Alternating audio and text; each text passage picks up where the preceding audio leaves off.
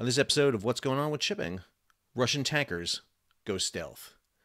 I'm your host, Sal Mercoglano. Welcome to this episode of What's Going On with Shipping. If you're new to the channel and haven't done so yet, go ahead, subscribe to the channel, hit the bell so to be alerted about new videos when they come out. So, with the Ukraine-Russia war now over a month old, we've seen a lot of news about Russian tankers and Russian oil.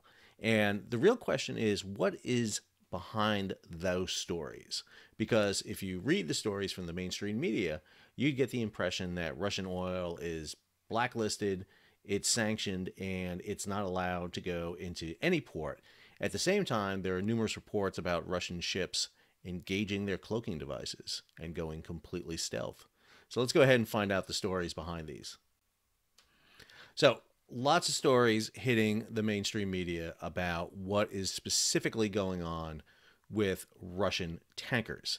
This story, for example, from the New York Times, a tanker's giant U-turn reveals strains in the market for Russian oil. The ship, originally sailing to Philadelphia, apparently lost its buyer in the middle of the Atlantic, and a number of tankers are carrying Russian oil face similar problems. Yeah, we're seeing that. We're seeing that the stigma of Russian oil is going to force buyers of Russian oil to divest themselves of those cargoes, and those tankers carrying that Russian oil are seeking new areas to go. We see this story here. This is an NBC story.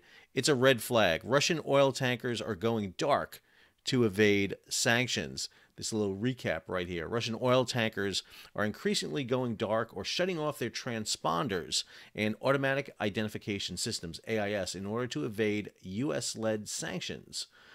Oil cargo is switching hands from Russian sources to companies and countries silently in order to avoid the global signs of being associated with Russia as it continues to attack Ukraine. India has already bought more Russian crude since February than it had in the full previous year. So you get this from CNBC, that Russian tankers are turning off their AIS transponders. You get the same story from CNN. Russian oil tankers are vanishing off the map.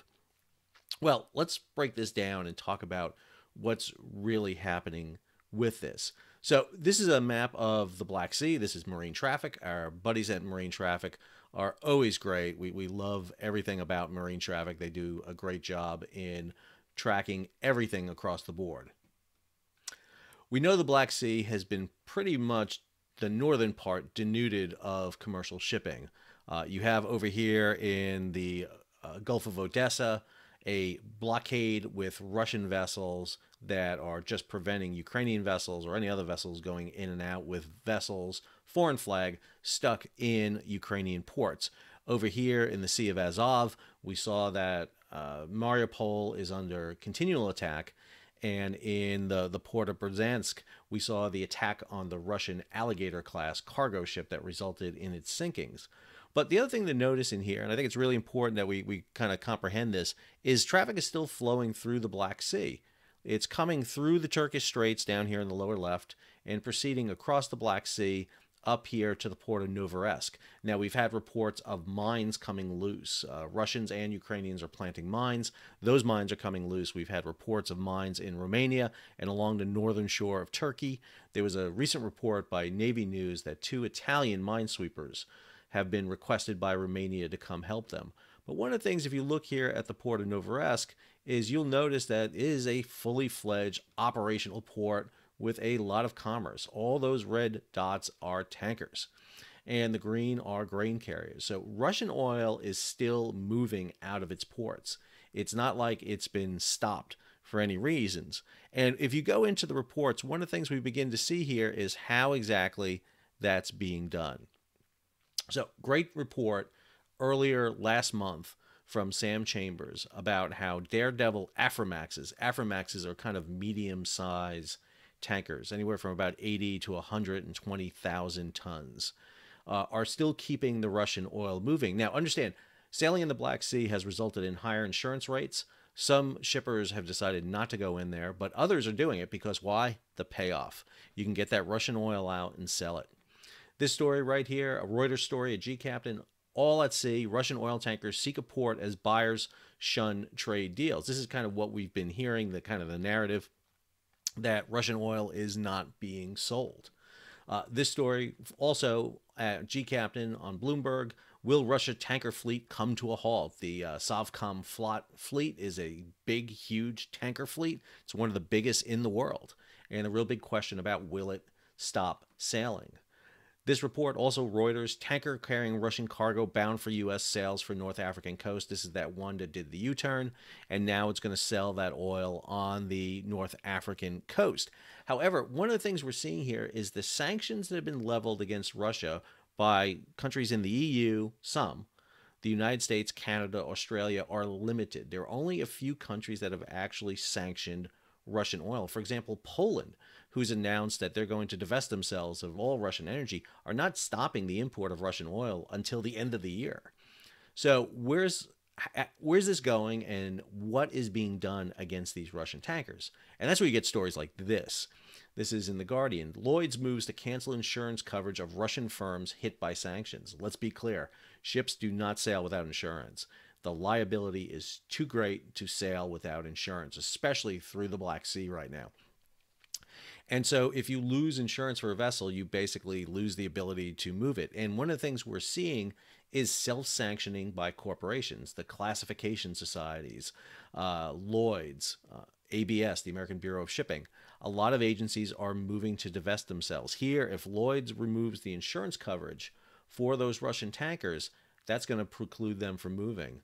This story, also in G Captain, the Marshall Islands, one of the biggest registries out there, is considering, hasn't done it yet, expelling Russian vessels from ship registry. The problem with that is the number of ships that are Russian flagged is not as large as Russian owned. Russian ownership in tankers is everywhere. You can't swing a dead cat without hitting a Russian a tanker owner somewhere. There's Russian money everywhere. And this is the one hard part about sanctions.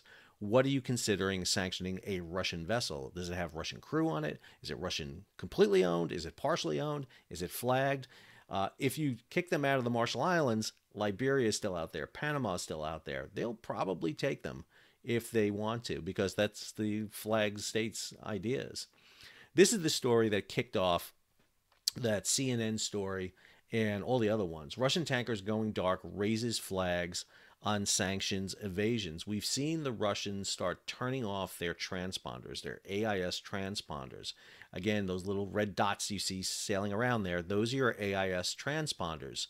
And you can turn them off. Now, understand, since 2000, it's been an IMO regulation that vessels have to basically identify themselves via their AIS.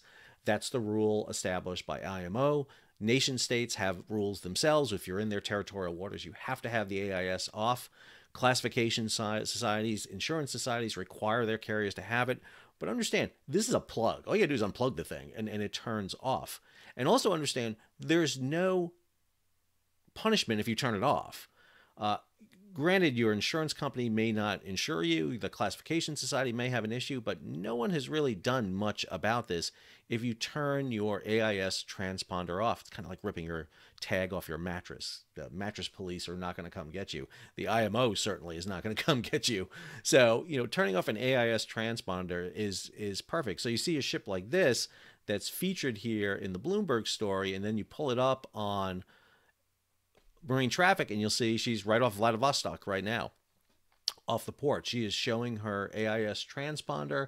The last time she hit was, as you'll see here, 6 minutes ago. So she turned it back on, but what she probably did was dump it off while she was delivering oil to the next cargo. And what that means is, for a brief period of time, it wasn't tracked. Now, understand, AIS is not the only way to track vessels. We have open source intelligence, we have satellites, we have military aircraft tracking them. It's not just by this. However, this is a unique system because airliners don't turn off their friend and foe unless they're in combat. And even military ships usually will have an AIS on, but not always. The collisions back in 2017 with the Fitzgerald and the McCain were a good example where they didn't have them on. And that caused some issues about identifying the vessel prior to the collision. Stories go on here. Greenpeace activists block Russian oil transfers at sea. So what we're seeing happen too is some of these Russian tankers aren't going into ports, but they're transferring their cargo to other tankers. And if you go dark and you come up alongside another tanker, transfer it in, you don't have good visibility of where that fuel is. We've seen this going on with Iranian and Venezuelan tankers for a long time now because of sanctions that have been leveled against them. You had the most recent announcement by the Biden administration that they're going to release 1 million barrels per day from the Strategic Petroleum Reserve. This is to replace that oil that was coming from Russia. Understand, we import Russian oil not because we need oil imported in the United States. We basically produce the same amount of oil we consume, a little less actually. We're down in our production right now. The issue here is refineries. Hadn't built a new refinery since 1977.